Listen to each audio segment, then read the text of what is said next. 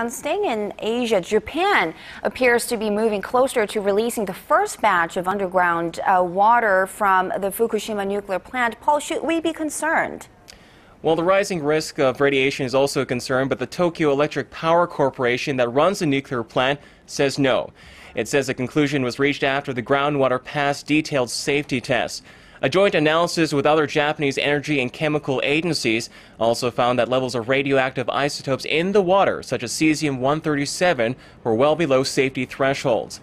According to Japan's national broadcaster NHK, the Fukushima Daiichi Nuclear Plant could release some 560 tons of groundwater into the Pacific Ocean as early as May 21st.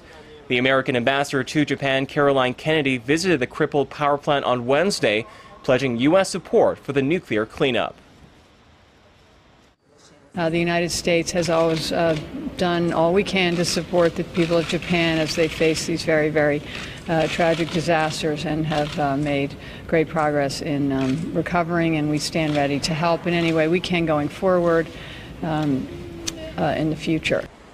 The Fukushima Daiichi station suffered a triple meltdown in March 2011 when the country was rocked by an earthquake and tsunami. It's considered the worst nuclear disaster since Chernobyl in 1986.